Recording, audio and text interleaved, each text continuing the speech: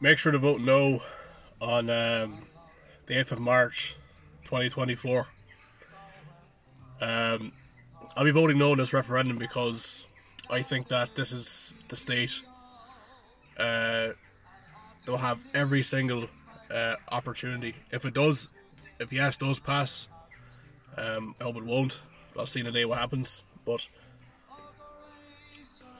should the pro, or actually no, the anti-family, I was going to say pro there, but the anti-family brigade come out in their droves to vote yes, that will give the state power to eliminate the to amend Article 39, and will make an amendment to delete the word family from the Constitution.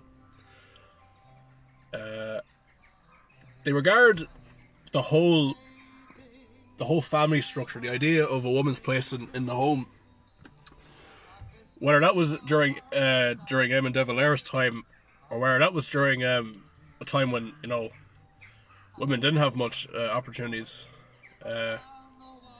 back home.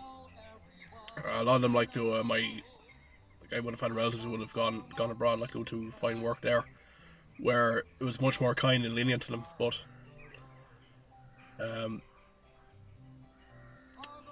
woman has certain responsibilities to the family, and the family does as well. But more importantly, the idea of the family seems to be so offensive in this day and age that we want to get rid of the very, very structure of what a family is. I'm not saying a woman shouldn't have the right to work. I'm saying that a woman should have freedom, but we have a thing called natural law. Natural law is very underpins our Constitution, and I don't think that by changing it'll make a ton of difference. If it is changed, and it will definitely replace the word woman from the Constitution and family, and it will allow an influx of illegals into people's homes. Because don't forget that they don't just want to come after the family; they want to come after your home, your private property, what you own. This is a whole globalist invasion that they're planning next, and the next thing on the chessboard that they're plotting for the destruction of Ireland is by seizing private property. Is by seizing this car, which I will one day drive on the road. I'm not tax insured yet, but one day I will. This house, this beautiful little farmhouse to live here, they'll take it away from me as well. I hope not. I'll stand my ground and fight them should they do such a thing. But private property, nonetheless, is an inalienable right that's enshrined in our Constitution. It underpins underpins everything.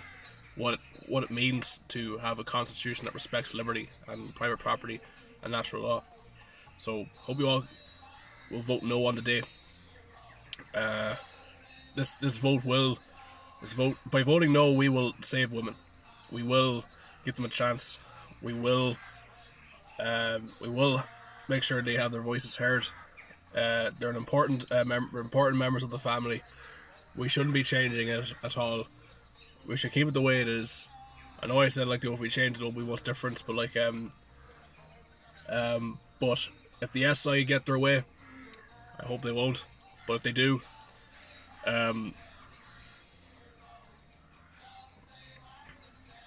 this is it'll be the end of Ireland. I like the song. God save Ireland. Like, share, comment, subscribe. Donate to PayPal, go to Telegram and Odyssey.